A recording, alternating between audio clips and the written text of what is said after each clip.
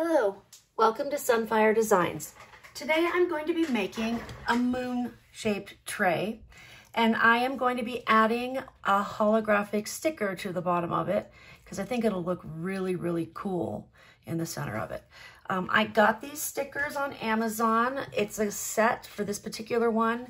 It comes with a bunch of different ones, and I selected this one because I think it'll look really cool.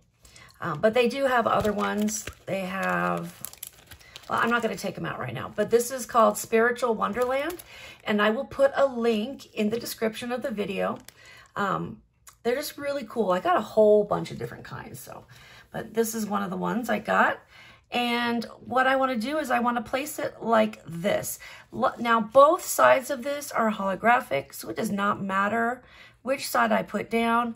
And I am just gonna kind of look at this and figure out where I think it would be centered, maybe a little bit more to the left. Nope, back this way.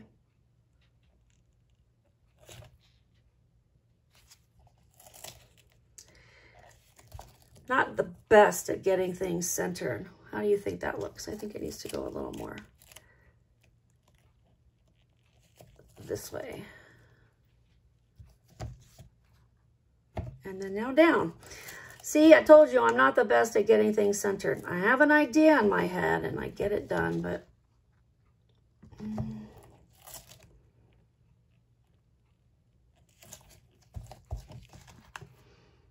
all right, I think I'm happy with it there. So what I'm going to do is I'm going to make sure that I really, now I'm not actually sticking it on here, I'm just laying it on here. And I'm going to be putting clear resin over it. So what will happen is if the resin gets underneath it, it'll be fine. Sometimes it does make a little air pocket though, like a little hole, which is not a problem. You can go ahead and fill it up with resin and put a top coat on it. But I want to try to avoid that. So I'm just going to go and smooth it out and try to make sure that I have as many bubbles out as possible. And then I'll do that again once I've added the resin to it. So I already mixed up my resin. Today I'm using Janchun resin, and it is in the description of the video. I mixed up 6 ounces, which may be too much. I don't want to cover the entire thing. I want to leave a little bit of room to put a background on it. And what I want to do is in the edges right here, I want to put, I have this glitter and I have this one. One is fine and one is chunky. And I think that if I combine them both, I'll get a really good combination. They're both basically the same thing.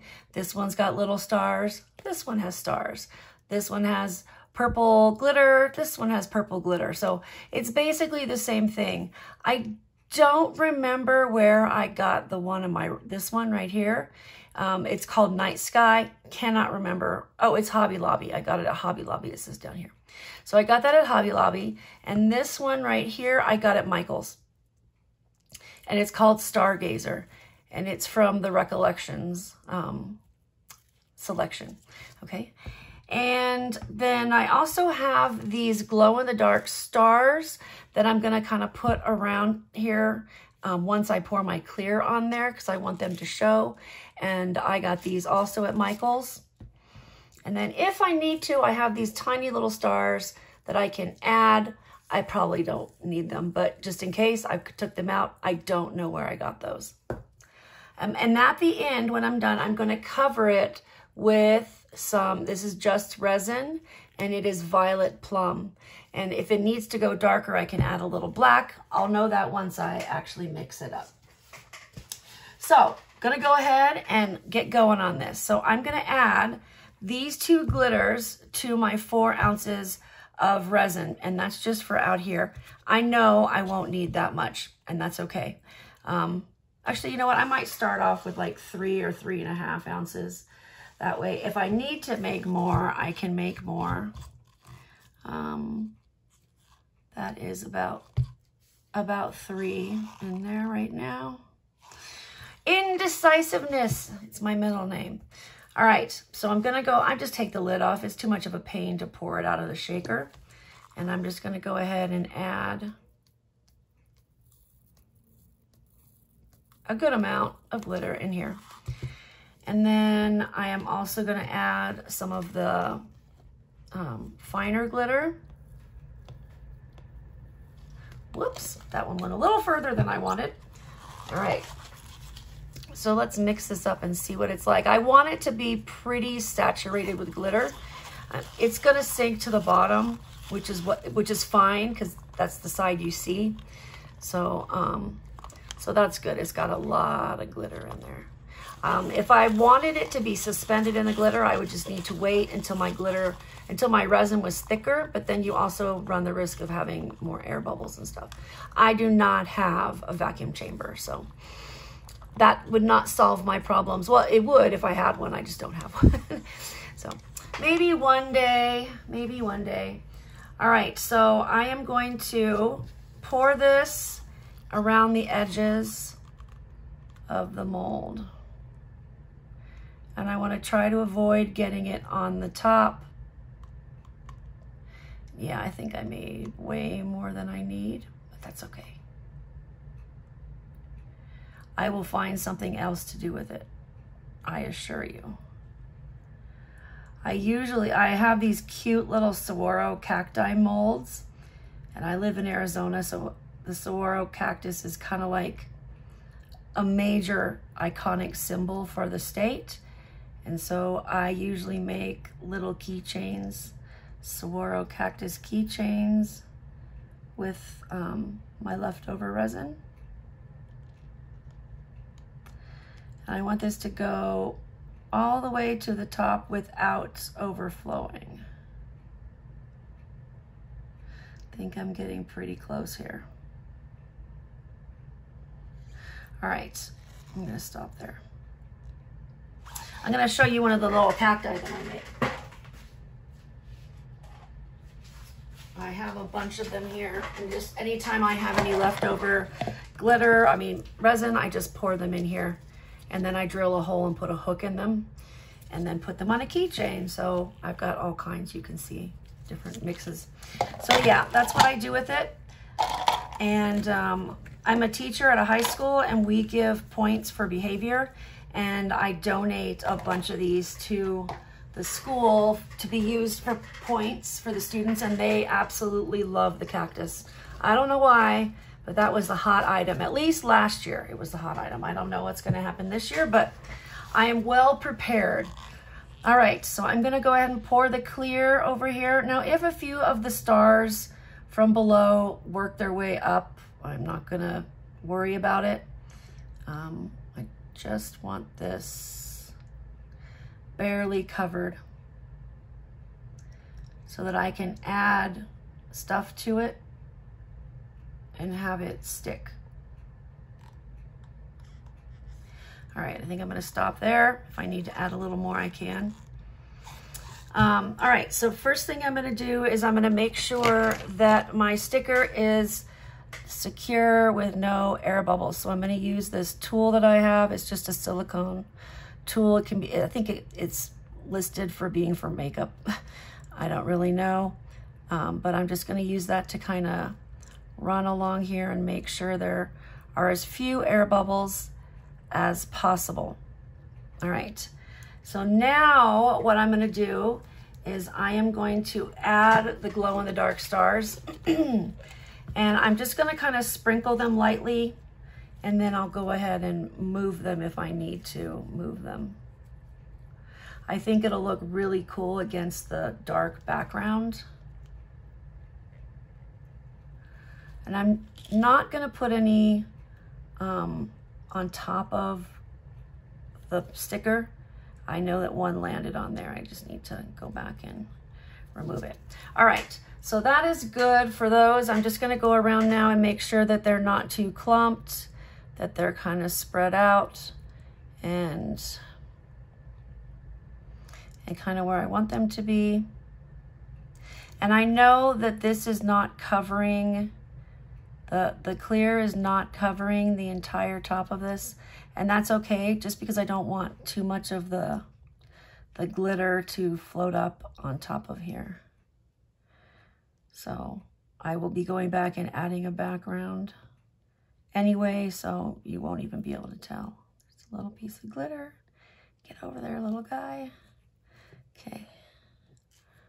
All right, I gotta stand up. I got a little bit of a glare. I want to make sure that I've got these all where I want them to be.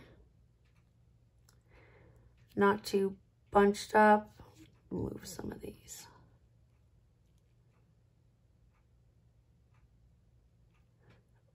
Put them over here. So it's basically wherever you want them to be is perfect, you know? So I think I want to make sure they stay over here by the clear, because if they come over here by the glitter, you will not be able to see them. So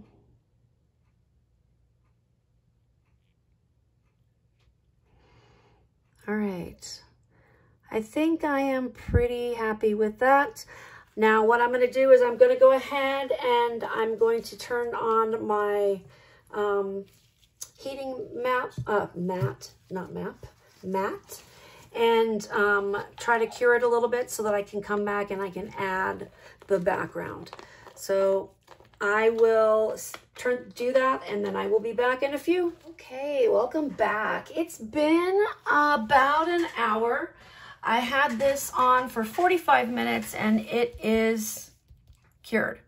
So, yeah, like I could take it out right now if I decided I want to, but I'm not going to do that. I'm going to add some stuff to the top. So I just mixed up, hopefully I mixed up enough, 3 ounces of resin. It does have a few little bubbles in it, but it's not gonna matter because I am coloring it solid. So I'm gonna use, like I mentioned before, my Just Resin Violet Plum. And I am going to add a good amount to it because I want it to be pretty dark. And if I need to, I can add some black, but hopefully it'll be okay with this color.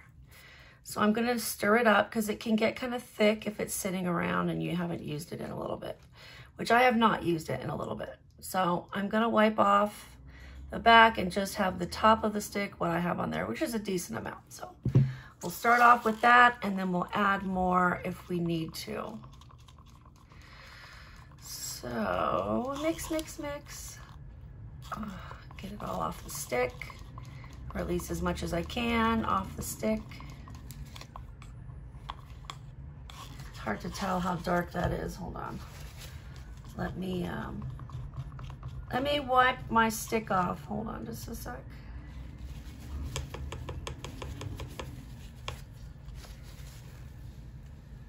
Okay. All right. And this is stained, but we should be able to tell how dark it is. So let's stir it up. And that looks nice and dark. It is still a little bit transparent, but I think it'll be okay. And well, actually, you know what? I'm gonna add a little bit more. I do want it to be good and opaque. So I'm gonna take this other stick and I'm just going to wipe it on the end of this stick here. That way, if I put a new stick in there, it's just kind of a pain in the butt to get it all off and stirred in. But if I put it on the one that's already been in the resin, it'll come off a lot easier. All right, mix this up, make sure I scrape the stick on the inside, get it all off, at least as much as possible.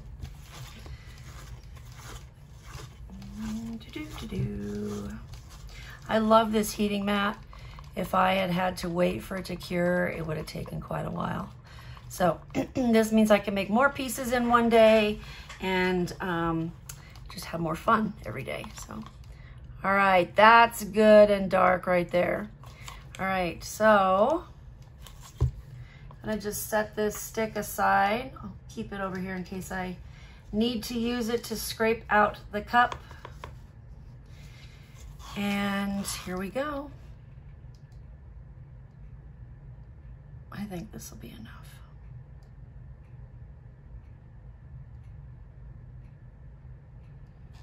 Probably more than enough. Yep. More than enough. I'll have a little bit left to throw into a little cactus or something. Get off there, little drop. All right. So there we go. I'm just going to torch this, and then I'm going to turn the heating mat back on to cure it up so that we can unmold it in maybe an hour, hour and a half, because I want to make sure it's good and cured. I don't want to risk it being sticky or anything like that. So, all right, I will see you in a little bit.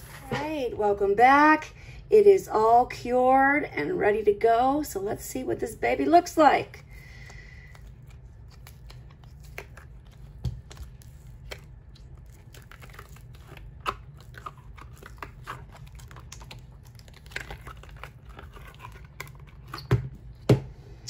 All right, are we ready?